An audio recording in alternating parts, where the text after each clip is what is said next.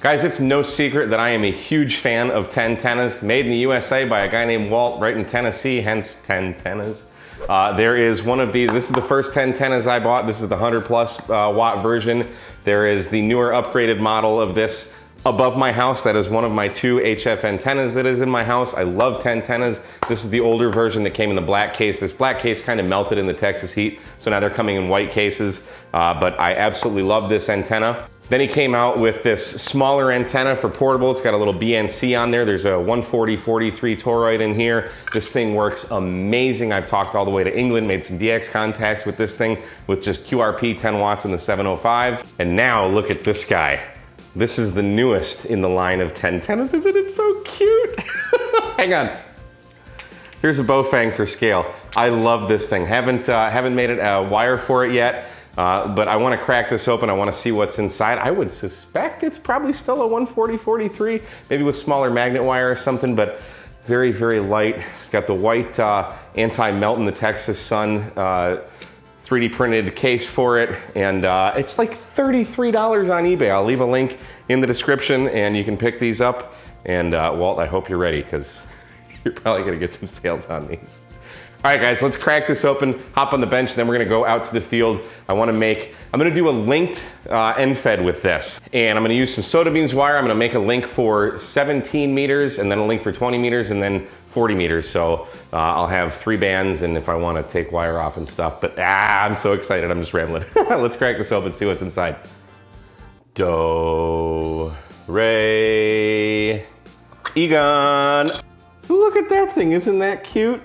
That's not a 140/43. I don't know what size that is. Maybe a 70/43. I'm just making numbers up here, but yeah, smaller gauge magnet wire. That's probably 22 gauge, I would guess, maybe 26 gauge magnet wire, and little resistor. I can't see what size that is. 1 kilovolt resistor maybe, and then a BNC and an antenna port there, and you're ready to rock and roll. So let's go make some antenna wire for this. All right, just like that, we've been magically whisked away to my K8MRD Proving Grounds, AKA Huntsville State Park. And I basically brought my whole workbench with me as far as soldering is concerned, because I'm gonna do all this out in the field. Not necessarily gonna show you every step, but I'm gonna show you what I'm doing. Hopefully you can follow along. There's plenty of videos on how to build an end-fed half wave out there. But basically what I'm doing, I ran a tape measure 69 feet that way, and I rolled out 69 feet of wire. I then cut it at 69 feet. I then cut it at 27 feet, and I also cut it at 35 feet. So roll out a 69-foot piece of wire, cut it at 27, 35, and 69. Okay, you with me so far? Those are all about a foot longer than they need to be at least. And I'm going to use these carabiners to link them together. Now I'm only looping them through here temporarily. I'm eventually going to use some of these banana plugs, and I've got some ferrules in here, so I'm actually gonna crimp a loop. This is just temporary. I've got them all linked up, so basically this wire here is for 17 meters. There's another 5 or 6 feet here for 20 meters, and then the 20 meter connects here, and then this is 40 meters. And I've left enough slack on here so I can kind of trim them down. And the idea is you wanna link them all together first and actually set it up as you would deploy the entire antenna. I did a linked end-fed half wave before, and I started with just the 17 meter element, and then the 20 meter, and then the 40 meter, and I found that as I added more lengths, I initially started with the feed point in this tree, and then 17 meters just going up there with the mast, but then when I added the 20 meter element, I had to bring it over there, and 17 actually changed because it was at a different angle than I would normally have it deployed, big word. So being that I never really disconnect the wires in my end-fed half waves, I will unlink them sometimes. I'm gonna do it as I would always deploy it in its 40 meter fashion. So if you're only gonna have your 17 meter link connected and all the other wires are gonna be wrapped up somewhere, then do it 17 meters by itself, then do 20 meters by itself, then do 40 meters. I mean, it'll consecutively get longer, but does that make sense? So I want all of the wire connected. I'm gonna set it up, I'm gonna lean it in that tree, I'm gonna take a measurement on 17 meters, I'm gonna cut it to trim, I'm gonna solder the banana plugs on there and all that, connect 20 meters and do it all over again. So we'll We'll see what happens when I'm finished. Here's the gratuitous, you can't see it, but we're gonna show it anyway, antenna shot. So there's the feed point in the tree, and the wire's going out way over here. I'm gonna try and get, you can see the links. So there's the link for 17 meters, right there, okay? Let's get the blue sky in there, all right?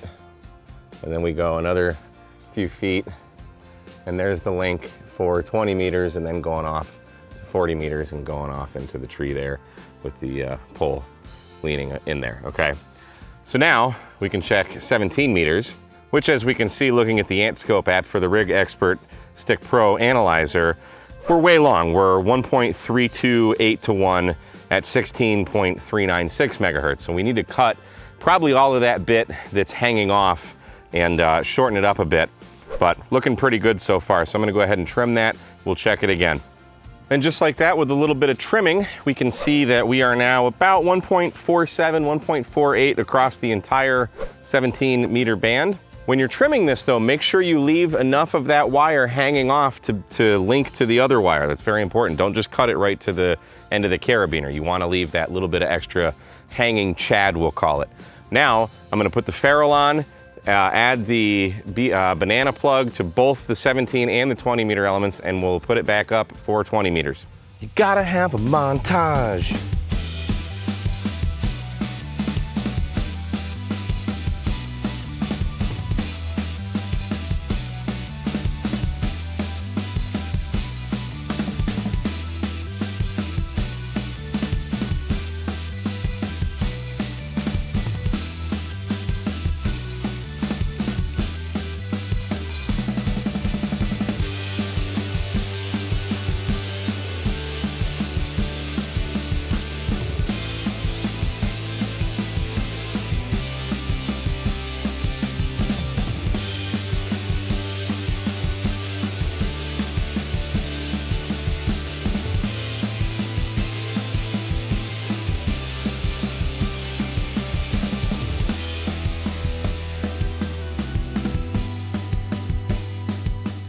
And just like that, our 20 meter link is added. I'm gonna hoist it back up, cut it for resonance. I'm gonna add the 20 and 40 meter links together, and then I will come back and show you what the results are, and then we'll get on the air. Well, that could not have gone any easier if I planned it this way.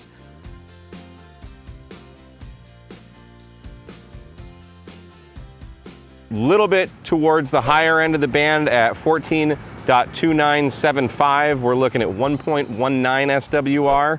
Right in the middle of the band at 14.175, we're 1.23 to 1, so I mean, we're pretty awesome. 17 meters we already saw, but we're 1.47, 1.48 across the entire band. It's a pretty small band. Looking at 15 meters, 15 meter we're getting because of the 40 meter length. We're a little high towards the upper end, around 21,450. We're 1.7 towards the top of the band, but we're slightly under 1.4 at the very bottom. Right in the middle, we're 1.5-ish, so 15's looking really good. And 10 meters, we're looking fantastic. The whole phone portion, we're pretty much under 1.4 to 1. At 28.216, we're 1.09 to 1, so this thing's looking awesome.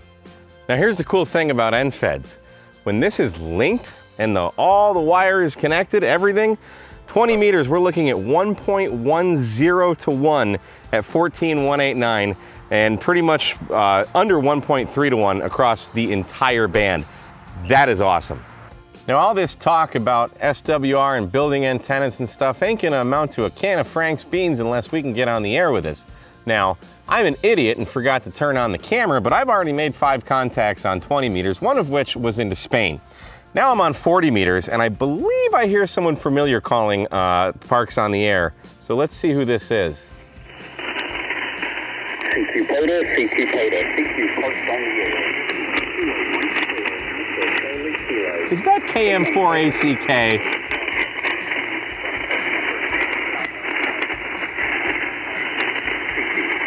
Kilo 8 Mike Romeo Delta, park to park. Right, I got a park to park way down in the noise. Let's try and see if we can pull it out. Yeah, it's Kilo 8 Mike Romeo Delta, K8 MRD. Holy cow, that sounds like MRD. Did I get that call correct here, Mr. Mike? Roger, Roger. You're 4x3, 4x3, park Kilo 3019, 3019. Copy, 3019, 3019. Roger, Roger. Sure, sir, man, you are way down in the noise. I'm running the camera, so hopefully you can hear it in the video, but you are way down there. Part number here is 2958. 2958, sure, sir. Yeah, Roger 2958, Roger 2958. I'm just QRP, 10 watts, 10 watts. Copy, 10 watts. You came up real cool at that time. Make it a little bit easier to work you. Mike, thanks for the call this afternoon. Hey, we got Jason, that's cool. In Tennessee, where this antenna's from. That's great. Kilo Echo 8, Tango Alpha Lima.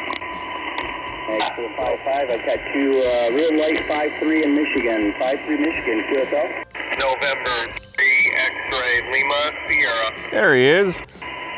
QSL 3333 Pennsylvania Papa Alpha QSL. Man, that was a tough one.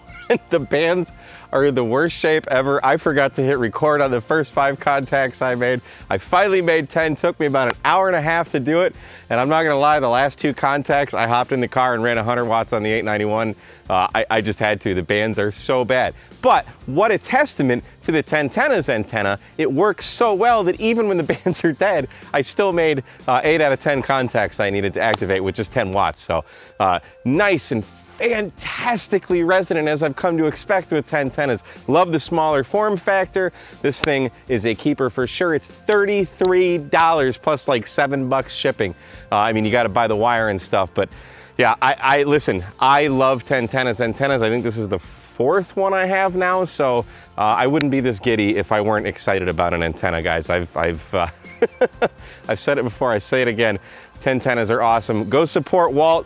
Hit the like button, hit the share, subscribe, all that stuff. Follow me on Twitter at K8MRD, and I will see you again. Oh yeah, I'll leave links in the description for all this stuff. Yes, that's a good thing to say. All right, guys, we'll see you again on another episode of K8MRD Radio Stuff. 73, guys.